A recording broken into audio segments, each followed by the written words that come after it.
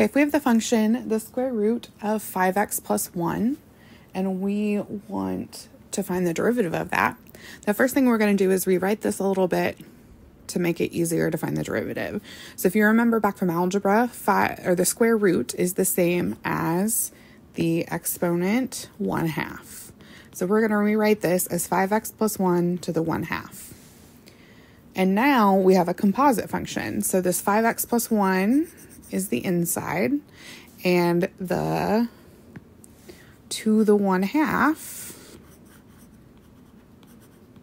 is the outside. And so how we're going to find the derivative of this is just using the composite rule.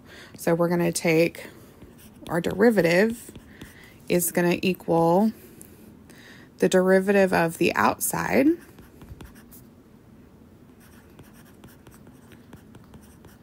and we're going to leave the inside alone,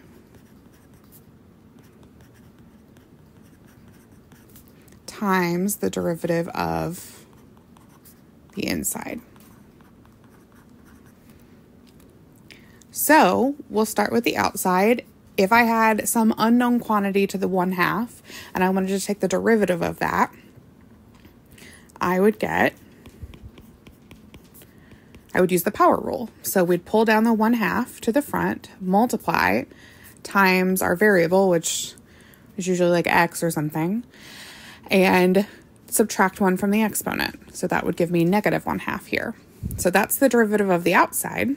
And it says over here in parentheses that we want to leave the inside alone. So I'm just going to take the inside and just copy it down. So 5x plus 1 is what was inside before. So that takes care of this first part. And then we want to multiply that by the derivative of the inside. And so we said earlier the inside is 5x plus 1. The derivative of 5x plus 1, we'll just go part by part. The derivative of 5x is just 5.